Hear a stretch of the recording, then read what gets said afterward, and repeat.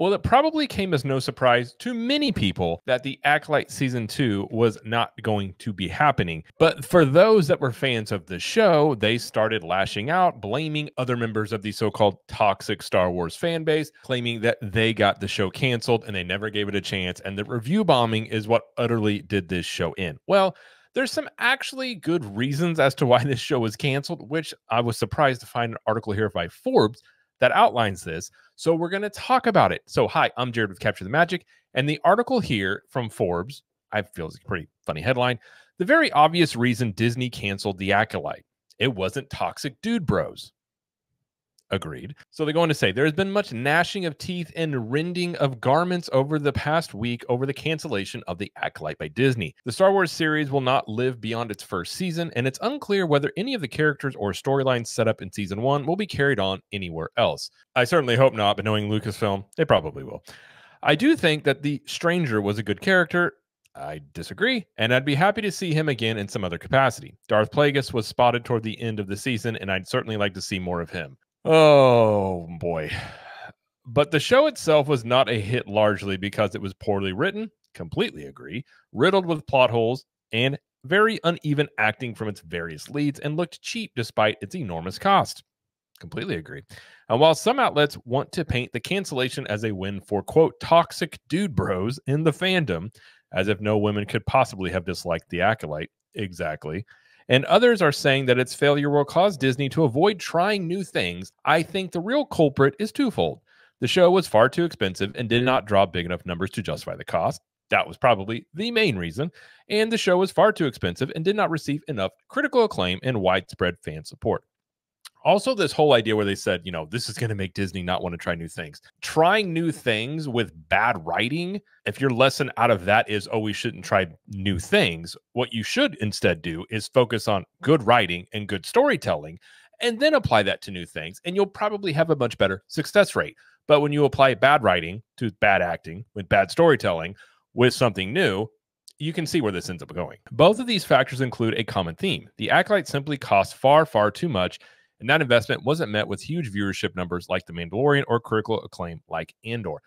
I honestly don't understand when it comes to Disney the cost of some of this stuff. I mean, every single thing they do is near or over $200 million.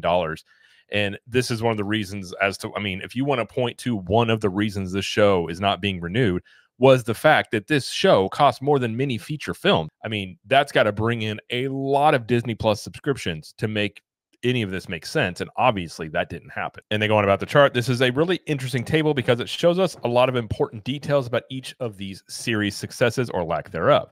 The Acolyte is the second most expensive show on the list at $180 million after Andor, $250 million, but that's only the total spent. If you look at the cost per minute footage, The Acolyte cost a whopping $671,641 per minute to produce. Andor cost $529,661, about $150,000 less per minute, thanks to its longer, meatier episodes and 12-episode count.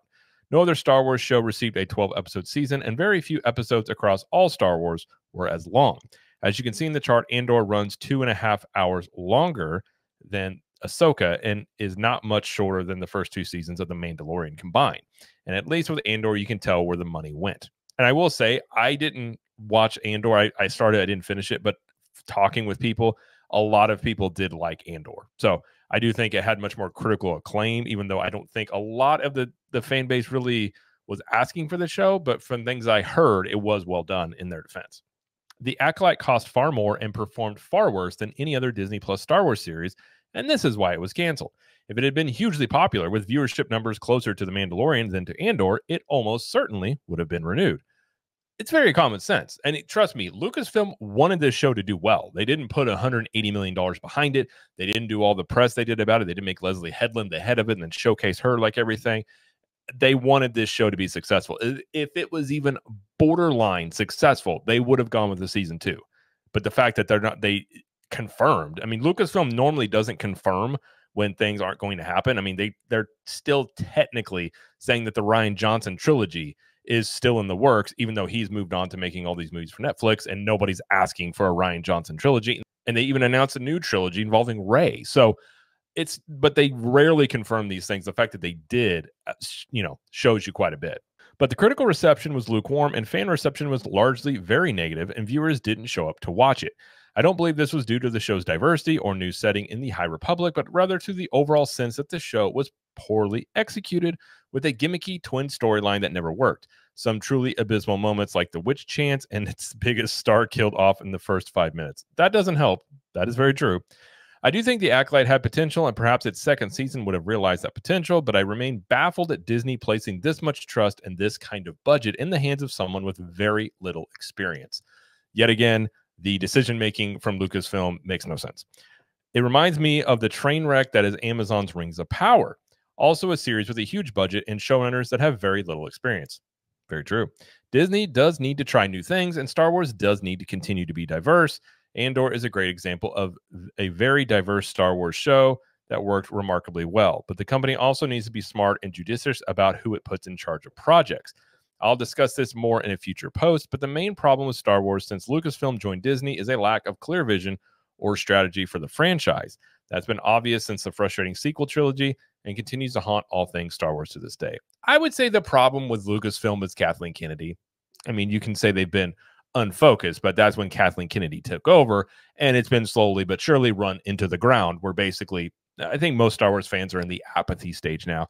And when it comes to diversity, if that's the foremost thing that you're focusing on, this is also the problem. If you're telling a good story, if you're bringing people along and getting them just enthralled in your story, and you also have diversity, people aren't going to care. But when you make that the focal point about this, and then any complaints about the show, you call these fans toxic and bad and racist and all these other things, they're just pointing out that the show is not good. It's not the fact that the diversity or inclusion of certain people. It's simply the fact that the show's not good.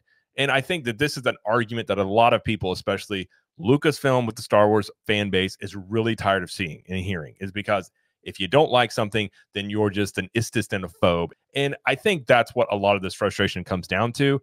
And I think one of the reasons why you saw such a backlash to The Acolyte. And it's just really simple. Give us good stories. Make people care about characters. Go back to doing things that Lucasfilm used to do, when George ran it. And George wasn't perfect by any means. But at the very least, George was also trying to tell a story in a universe he created. And it seems like Lucasfilm, since Kathleen Kennedy has taken over, is trying to tell stories to destroy the world in which George built. And I think with Lucasfilm, they've gone to war with the Star Wars audience for so long now that you're now seeing the remnants of that, where the Star Wars fan base, for a lot of them, are just completely apathetic to it now and watching it just to see how bad this is. Because Lucasfilm has proved over the years they didn't want the existing audience. They wanted a new and different audience that they thought was much bigger. And I think The Acolyte actually proves that the audience that was specifically wanting these very niche things involved in a storyline, because this is all they cared about, that group of people is not that big. Most people that want good Star Wars just want stories about Star Wars. I think it's easy to point to Kathleen Kennedy on this, but at this point now, it's all of Lucasfilm. And I would like to say that they're going to learn some sort of lesson from this, but I will be surprised that they do. At this stage of the game, the best thing you could do for Star Wars would to be stop making Star Wars for probably at least a decade, and then let it get revamped and relaunched under the guidance of people who love and really truly appreciate Star Wars and are dedicated to telling the stories that honor, George Lucas and the stuff that he had done, and not what current day Lucasfilm has been doing. But in terms of this article, I agree. It's pretty obvious why the Acolyte was canceled, and it wasn't the DudeBros. It was simply the fact that not enough people watched it. It didn't make money, but that's going to do it for this video. If you like this video, please like it and subscribe to the channel, as we do lots of content here of theme parks and pop culture news. And let us know in the comments, did you like The Acolyte, and are you surprised that it didn't get a season 2? And until next time, we will see you later.